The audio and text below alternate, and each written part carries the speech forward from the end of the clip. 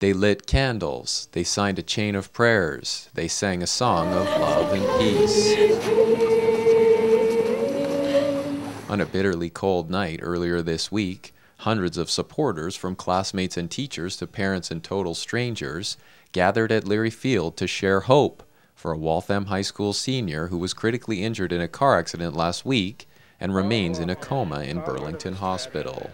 Never in my life have I seen such a strong sense of community brought on by a tragedy, and not only in Waltham, in the neighboring towns and states as well. I've known John since 6th grade when he moved here.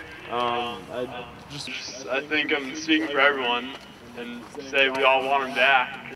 Early on the morning of November 29th, John was struck by an alleged drunk driver near his work at Waltham Crossing Assisted Living Home on Trapello Road. The woman who hit him pled not guilty to 6 counts at her arraignment last week, but John's friends are now focusing on his recovery, praying he will wake up. And he's still, he can feel pain, which is really good. And he knows when we're there, when we talk. So I just felt like I should talk to him, though, let him know that I was there. John's sister Jessica, who has been by his side with the rest of the family since the accident, said Monday that John's condition is improving. He still hasn't woken up yet, but he's fighting to wake up. They've taken him off some of the sedation medication in hopes that he will wake up. It's day-to-day, it's a day-to-day process, but we haven't given up hope that he's going to wake up. On Thursday, the News Tribune reported that John has made even more significant progress, moving limbs and yawning, and has been taken off a number of machines, a reflection perhaps on the power of positive thinking and the strength of one special team. Waltham's a great city, and tonight, the cold, the snow, and people still came.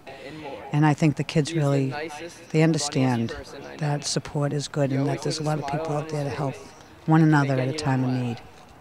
Since the accident, friends and family from across the region have prayed for John at vigils and organized events such as this bake sale last weekend.